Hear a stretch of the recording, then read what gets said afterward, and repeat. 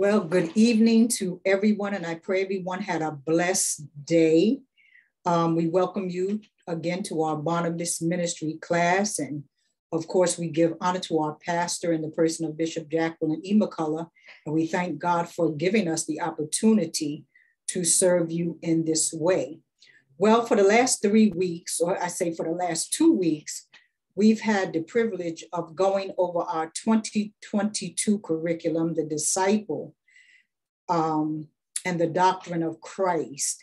And we're going to continue in this vein tonight. We're going to start with the month of July, and we're going to go right through August, and prayerfully we will finish it because we have such great discussions. So for all of you who have also joined us on social media tonight, we welcome you. Well, in the month of July, we had Missionary Jewel teach from the overall theme of his impeccability. His impeccability. Now, this included lessons on Jesus as our high priest. She told us in one of the lessons to hold fast to the profession of our faith. She also taught about Jesus and our infirmities. And then lastly, she taught a lesson on yet without sin. So let's go back to this first lesson that Missionary Jewel taught about his impeccability. And it was really relating to Jesus as our great high priest. Now, Missionary Jewel defined this word impeccability for us because we don't necessarily use this word impeccability as a part of our biblical vocabulary. And she said that impeccable means not able to sin. And it comes from this word peccability, which was a false doctrine or teaching that Christ could sin. And then she posed a question to us. She said, was it possible for Christ to have sin? What's your answer? Raise your hand and tell me your answer. Was it possible for Christ to sin? Reverend Jackie? Never. Never. Okay. Somebody says no in the chat. It's true. And guess what? Just don't take our opinion. She gave us the scripture that came from 2 Corinthians chapter 5, verse 21. And I'll just read it in the NLT. Here begins God's word. For God made Christ, who never sinned, look at that, to be the offering for our sin, so that we could be made right with God through Christ. So far the scripture. So it was not in God's nature to sin. She noted further that impeccability also means flawless, faultless, spotless, stainless, and perfect. So Jesus's impeccability is tied to his position as high priest. And she gave us the scripture coming from Hebrews chapter 4, verse 14 through 16.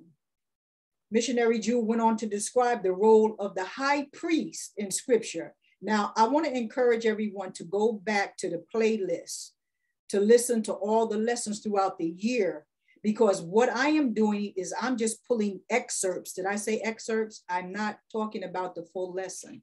I am taking excerpts from their PowerPoint, the words that they said, all right, just to review here tonight. So I'm encouraging everyone to go back over these PowerPoints and lessons because they're so rich, not only in the presentation, but in the content. So she described the role of the high priest in detail in scripture.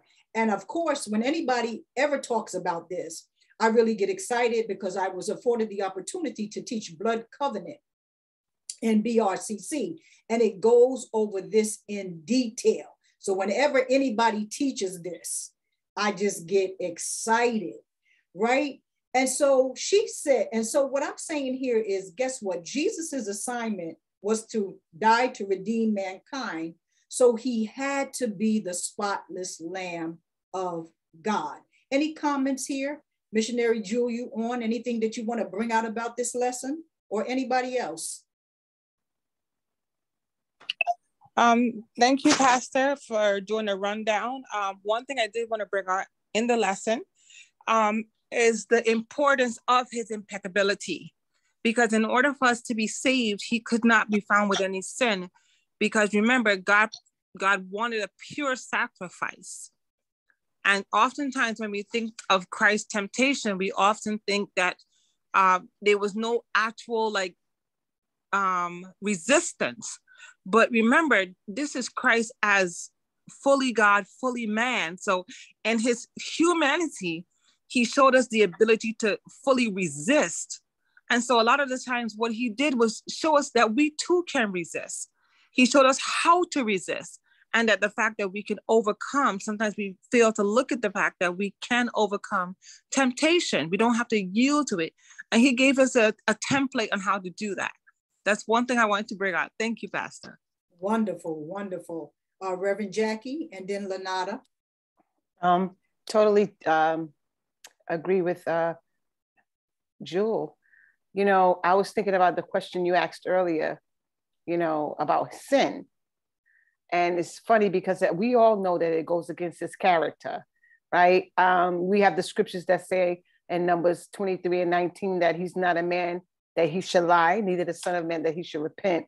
And then we know that not only does he not lie, he doesn't sin, you know, he can't, you know, I mean, he's the God that's teaching us how to be, you know, true to our words. He is truth.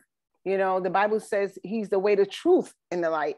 So, you know, he can't be a liar. He can't be a sinner. So, I mean, I just piggyback on Jewel, and just to make it simple and basic, it just totally go against his character. Absolutely. Lanata. Good evening, Pastor Diane. Good evening, everyone.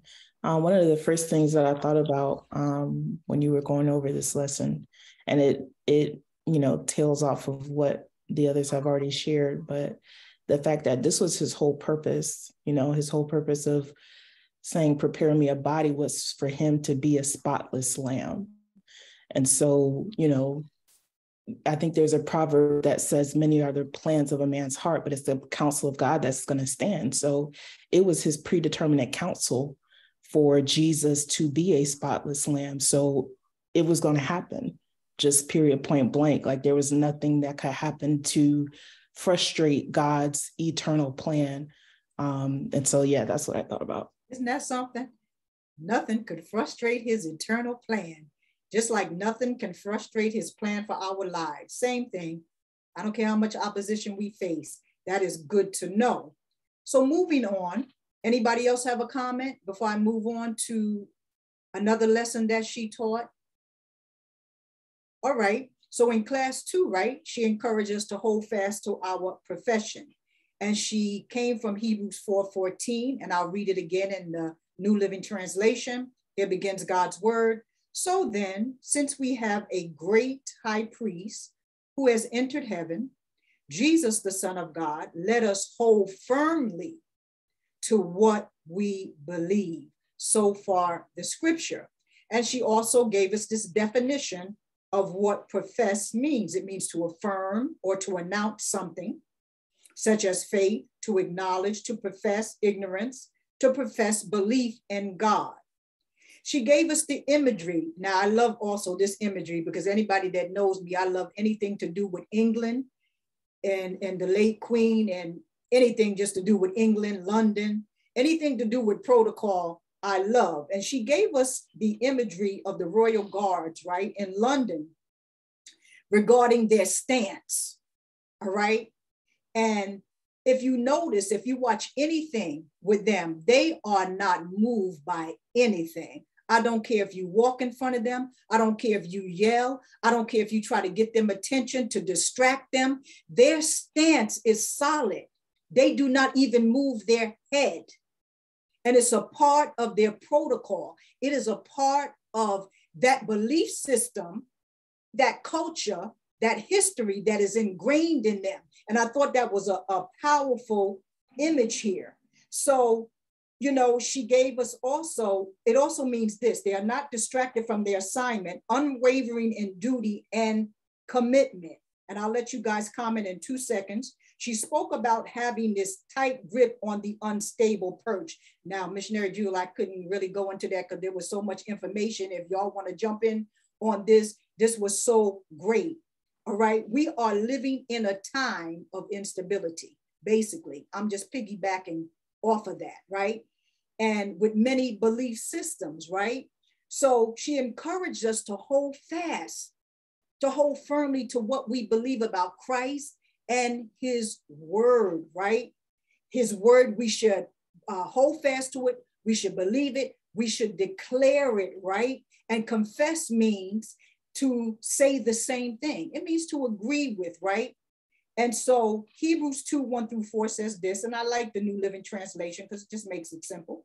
Verse 1, so we must listen very carefully to the truth we have heard, or we may drift away from it. Okay, so this was a cautionary note as well as encouragement to hold fast to our Christian faith and belief, and don't let anything loose us from being anchored in him and his word. Comments on this lesson about holding fast to the profession of our faith. Reverend Jackie. I was just thinking about the changing of the guards too. When I remember going to London and nothing you could do, they don't blink an eye. They don't, I mean, it's like a mannequin just standing there. And I look at my own life and I think when I'm on my post, how many things also come to distract me, whatever the post is, you know, and we're so easily distracted. A fly can fly by and we just go with the fly, then have to bring ourselves back. And I'm just thinking that I think she talked about the anchor of the soul. I think she showed that, I could be mixing up her lessons, but talking about the anchor of the soul, I think about the anchor. When you throw the anchor out, is to keep the boat or whatever at a standstill so it doesn't drift away. And sometimes all the time I'm thanking God for Jesus being the anchor of my soul, because the soul is always the thing that gets in trouble. You know, Pastor Angel used to sing the song, Water My Soul. And the word of God is what waters our soul. And for me, I just have to watch what is dangled before me. Even my own thoughts can distract me, right? The circumstances around me can distract me. And then I could lose my focus and just drift away and have to bring myself in, or have a friend, call a friend, you know that? So that's what I see in that area. Anyone else? Anyone else on this about holding tight to your faith? I see Lenata, then Missionary Drew.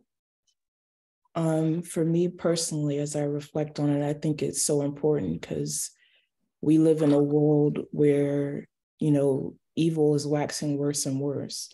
And I'm thinking about, there's a particular Christian actress who has, you know, gone through some backlash kind of right now because of her Christian beliefs. You know, she spoke out against sin, and, you know, the world didn't like it. And so the world is, you know, giving her backlash right now. But it's like, even though we may not be in the public eye, you know, we still have a sphere of influence, and it's still so important for us in our individual lives, not only for our own personal sanity and health and well-being, but for our community, you know, to draw other souls into the faith as well, as the Lord has ordained.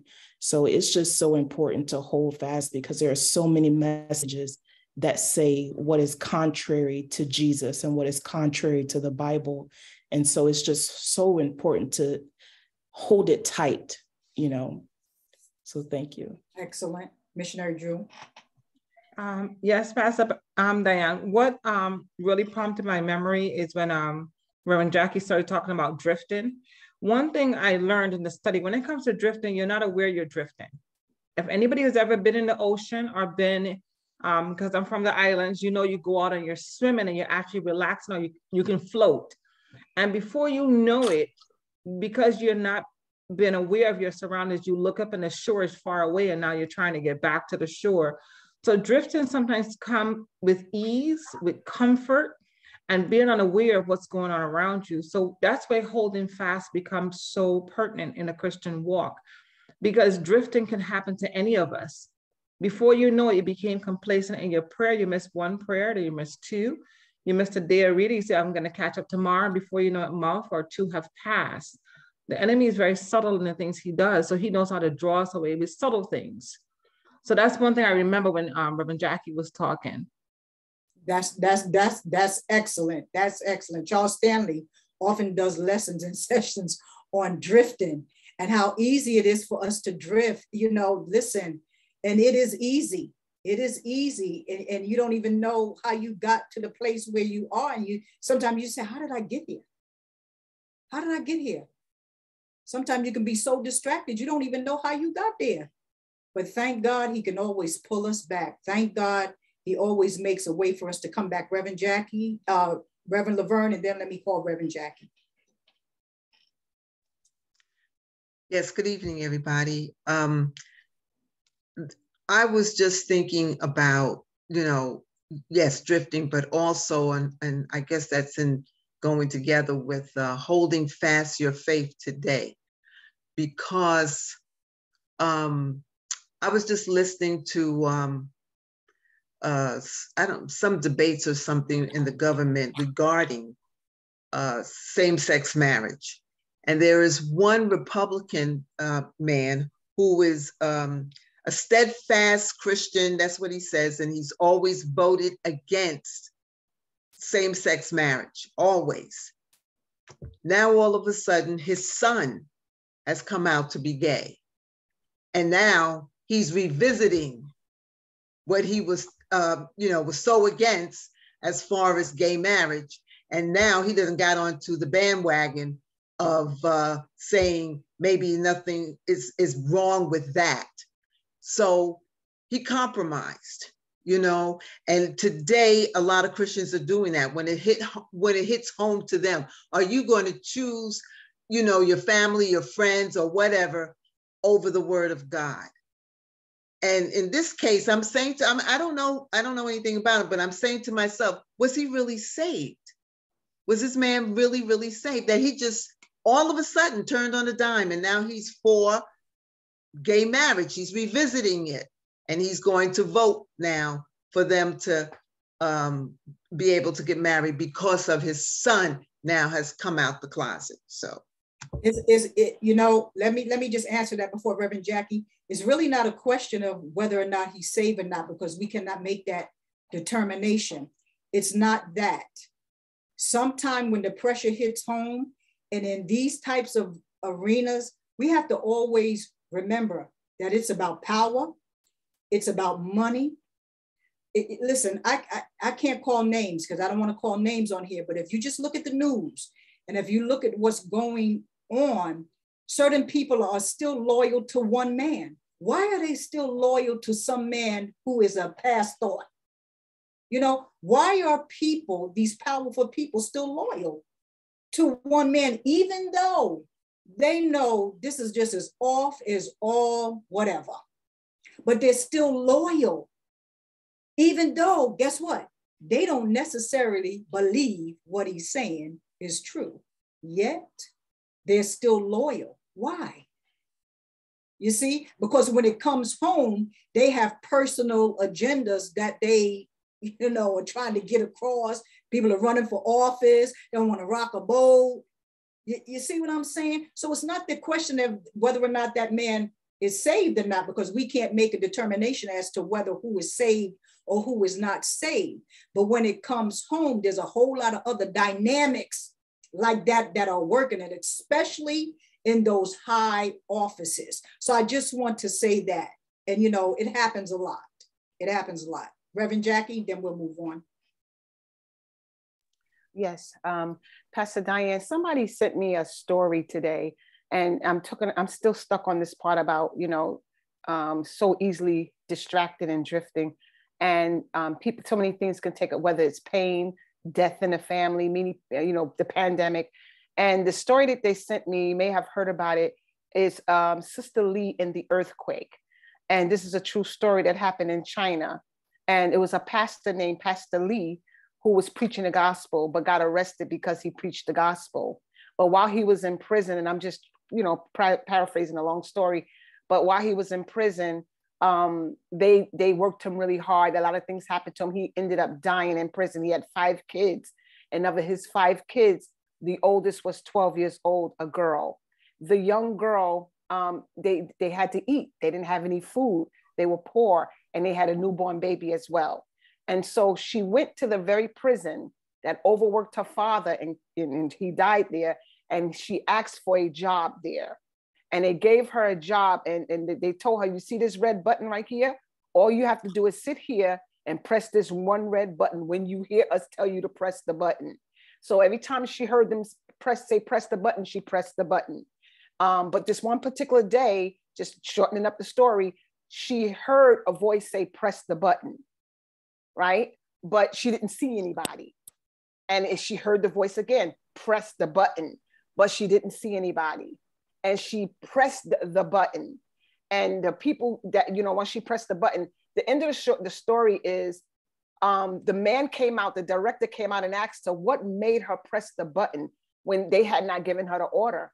And she heard God say, press the button. She was a Christian, heard God say, press the button. And it saved a lot of people. And they said a whole lot of people as a result of that came to know Christ. I mean, I'm shortening up the story, but I'm gonna send it to you so you can read it for yourself. I know you like to read these things. The bottom line is that this young girl, she could have became a prostitute. She could have sold her body just to feed her family. She could have lost focus. She could have even got angry with God and say, I don't want to serve this God. And her father was a pastor. So I'm just saying so many things like this takes us off course. You know, death in the family. I don't want to serve God. Why did he let my husband die? Why did he let my wife die? Why did he let my mother die? And it just is a distraction to make us charge God foolishly and take us off our course with him. I don't know if this matches everything, but I feel like that story kind of does. Yeah, that's a wonderful story. That's a wonderful story about just following God through whatever opposition. Listen, saints, the time, you know, we don't know persecution like some of these countries that are facing. And sometimes because it's not close like that, we seem to think it cannot get that close. But I'm telling you, God is preparing us. We're in the end time and God is preparing us even more. That's why he's encouraging us to be a community in unity. You're going to hear that, a community that rallies around one another, because we're going to need one another like that. So thank you for that story. I'm going to move on now to August with Reverend Crystal Payne, who taught about his death. And of course, this included speaking about his death, Matthew 16, 21 through 23. And she taught about also sacrificial language, and it was in 2 lessons, part 1 and 2. And then she ended with a lesson called Christ Loves Us, right? So in one of the things that I just want to bring out here, because we have to keep moving, is the sacrificial language lesson. And she defined sacrifice as the act of offering to a deity something precious, also the destruction or surrender of something for the sake of another. And the words that she discussed, which really depict the language of sacrifice, were minister, the word ransom, and reconciliation. Ransom, Matthew 20:28, even as the Son of Man came not to be ministered unto, but to minister, which also means to serve, and to give his life a ransom for many. She gave us the definition of the word ransom, which means to loose, a price paid for redeeming captives, freeing them from bonds and setting them at liberty.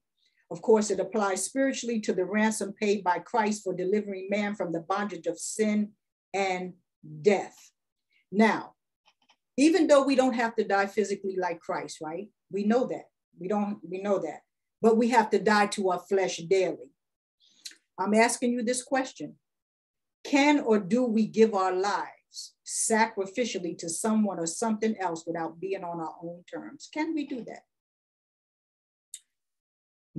Selah. Can we and do we do that? Because we sacrifice, but it's usually on our terms. Ask that question again, Pastor D. Can we or do we give our lives sacrificially to someone or something else without it being on our own terms? All right, Missionary Jewel, Lanata, here we go. Well, I would have to say it's a challenge, because as long as we are in this flesh, we will always have a portion that we keep for ourselves. So even though in our intent. Our intent is to be some part of that we always hold for ourselves. So I feel like as long as we're close in this flesh, we will always hold back a little piece for ourselves, always a little piece of the pie. So when people look at it on the surface, right? Even when you take somebody like a Mother Teresa, where she gave so much for others, she will tell you at the end of her days, there was still some satisfaction that she got out of it. It was never all a fully turning over to God, all she did. Yeah, so you're saying we're not all that altruistic after all, huh? Yeah, okay. All right, Sister Lenata. Further question, can we? I believe the answer is yes, we can, not based on our own power, but through Jesus Christ, because he said his grace is sufficient. So, and we have the Holy Spirit who has endued us with power. So I believe that we have the ability to. Now, do we? I can't speak for everybody else, but for me, the answer to that is no. And I was reminded of Reverend Katrina. I don't remember if she was teaching transformation or catechism years and years ago, but she was quoting a devotion, I think, from Charles Spurgeon. And it talks about how even when we're trying to worship God or doing outward things that appear to be worship to God, man always has a side view of himself and wants to look at himself. And so to me, we can't see people's hearts. Our hearts deceive even us. So I think that can we? Yes. Do we? Or does Lenata? No, because of my sin nature, but thanks be to God, he lives within us and he's sanctifying me. But in practicality, no, I don't do that. I don't love like that. Good, that's great answer. Okay, Reverend Laverne, and then Reverend Jackie, and then we'll move on. I just want to say, yes, it can be done. And I'm a living witness because God had given me Yasmin, and this friendship has been for about 25 years. And I'm going to tell you something. God kills two birds with one stone, because he said to me, not only did I bring her for you, for her, but I also brought her for you.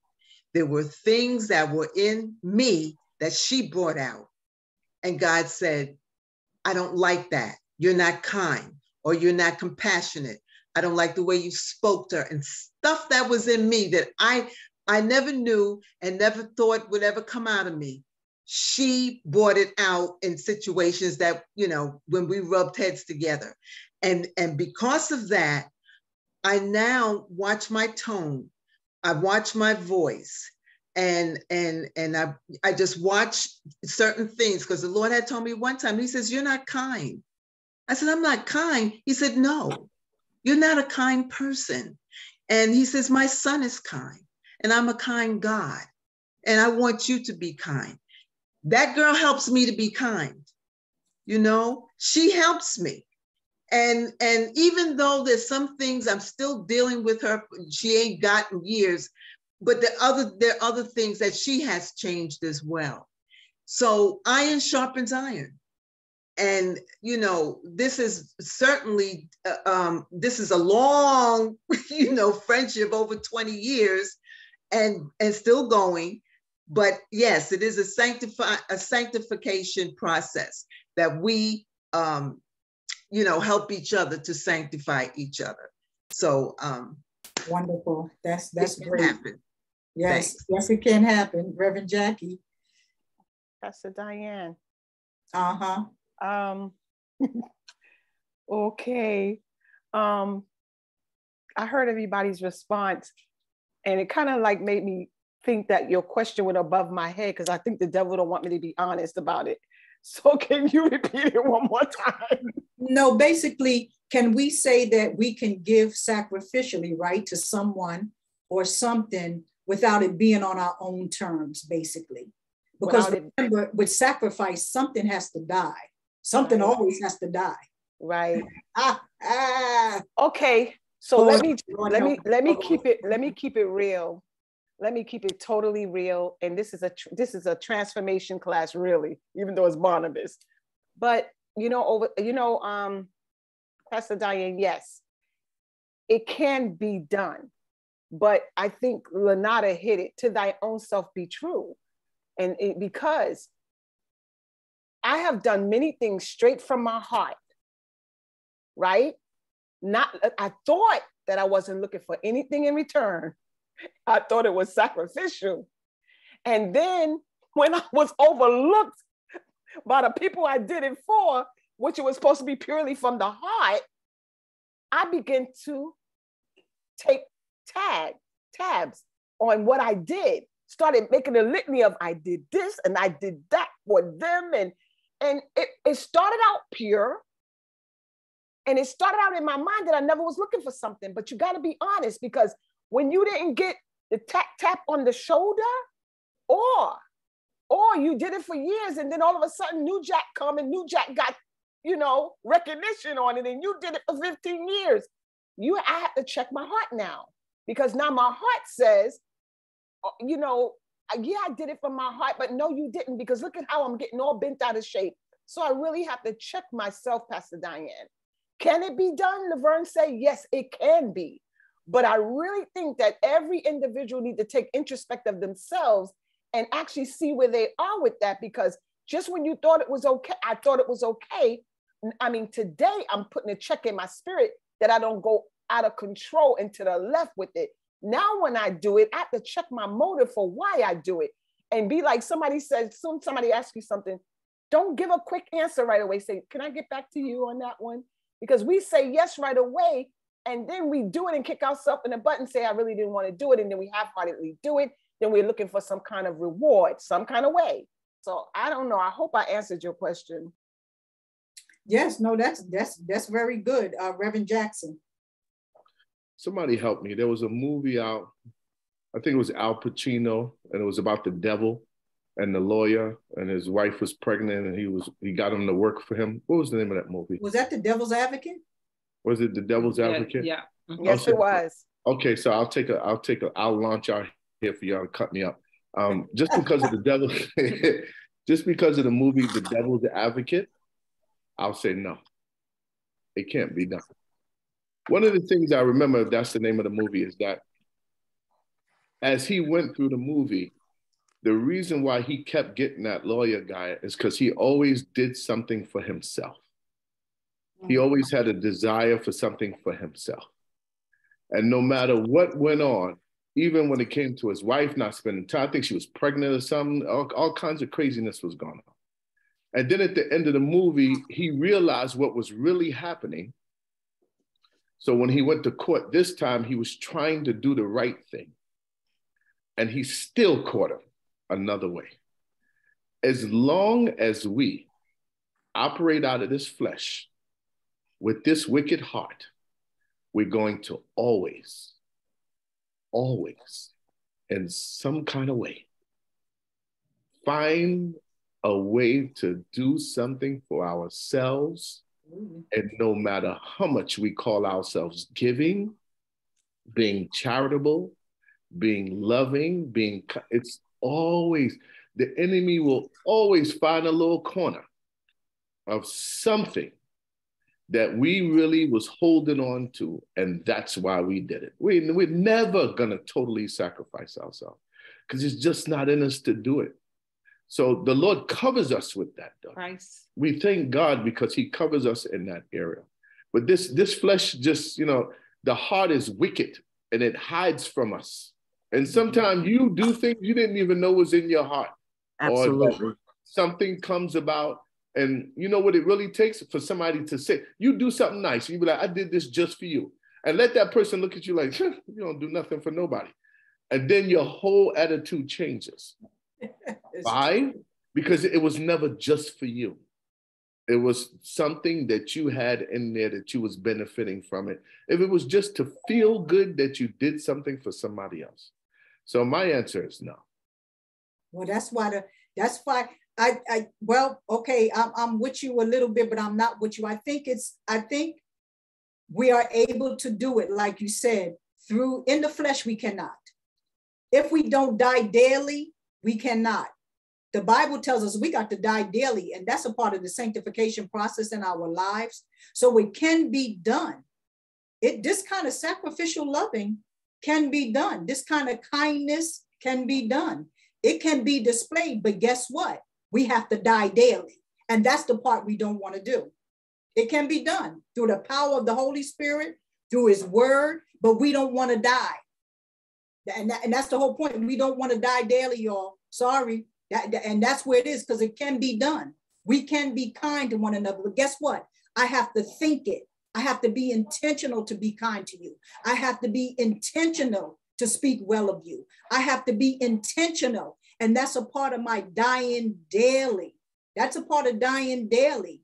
And that's why we got to beat down this flesh, because this flesh is always going to rise. Now, y'all know we could stay here all night, all day, all evening, all week. I'm just going to take Sister Sheila and Reverend Crystal, and that's going to be the last one for this, and then I'll move on. Wonderful, wonderful answers. Help us, Lord. Good evening, family. I was going to say that there are times when the Holy Spirit enables us to do it at certain times in certain areas. And it's not that we don't revert back, but it's just that in that time when we yield and the ability and the grace to do it is there, it can be done. But it is still a walk and a sanctification process because it's not consistent. Amen. Reverend Crystal, did I see your hand? Yes, ma'am. Good evening, everyone. I apologize for my camera being off today. Pastor Diane, you really kind of hit it on the head what I was going to say. I just wanted to make sure I had understood the question because,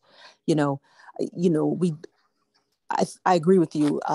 If God, it really depends on what our goals are, because there's so many examples in the natural, in my opinion, in which we do things on someone else's terms. Say, if I pursue a doctorate from an Ivy League institution, I'm going to submit to their terms and conditions and put my flesh under for the sake of the goal. Not saying that it wouldn't be self-serving, but I'm going to do what they tell me to do on their terms. Why? Because of the outcome the outcome is desirable for me. And that's, I just wanted to be careful not to, yes, we have a sin nature. Yes, we do live in this flesh. No, our flesh does not, it is hostile towards God. It does not want God. It is an active enemy of God. But if godliness with contentment is great gain, if we're following in the steps of Jesus, my meat is to do the will of him who sent me.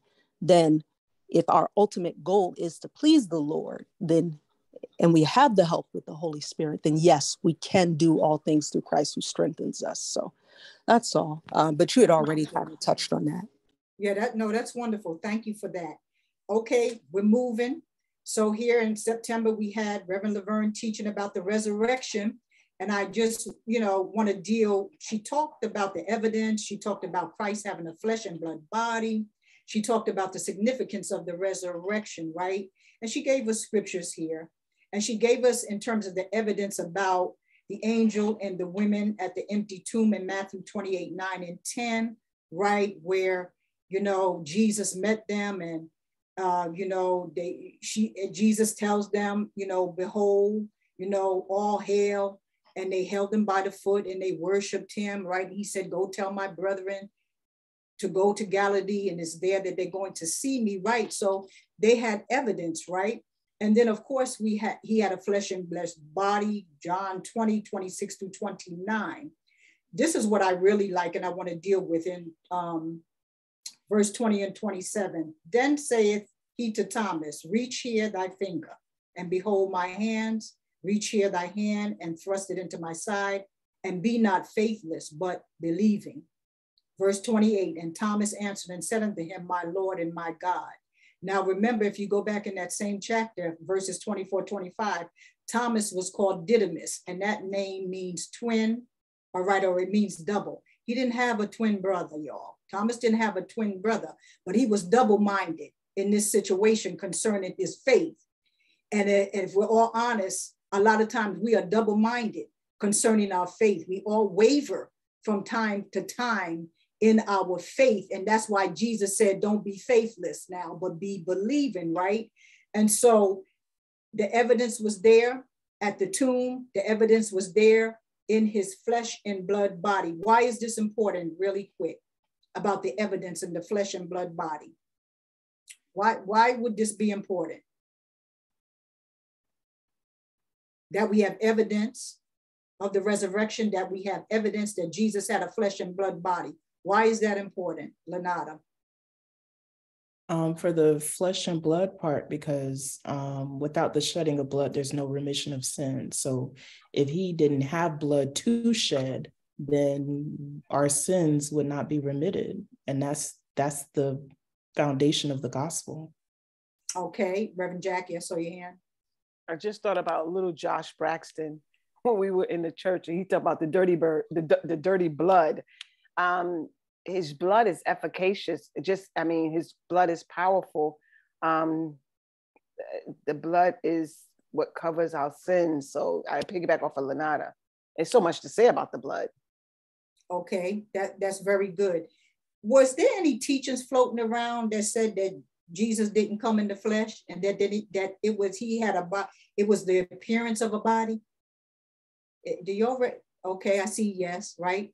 So there were teachings that were going around saying that he did not appear in the flesh. That's why it says in John 1:14, and the flesh, right, dwelt among us, right? And we beheld his glory, the only begotten of the Father, full of grace and truth, because there were teachings going around saying that he didn't have a flesh and blood body, and he did. So that's, so the lesson that Reverend Laverne taught here on his resurrection, the evidence at the tomb, Jesus meeting the women at the tomb, and she gave so many other scriptures, all right? He had a flesh and blood body, and the significance, it's very important to combat these heresies of today, because again, the whole thing, y'all, is to redefine Jesus.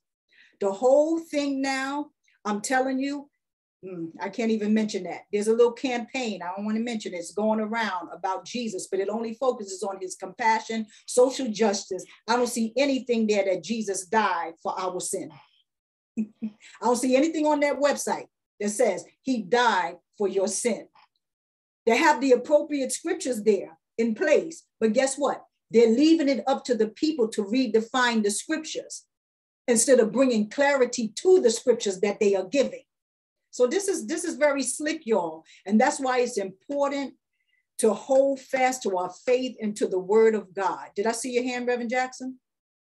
The other thing that we have to remember, the importance of him being flesh and blood and sacrificing on the cross for our sins. He couldn't come as God and sacrifice. He couldn't come as a spirit. He had to be the second Adam. He had to be a man. Yes. It was a man that put us in this situation, and it had to be a man and flesh and blood that took us out of this situation. So he needed to be flesh and blood in order to go to the cross to die for our sins. Wonderful. That's excellent.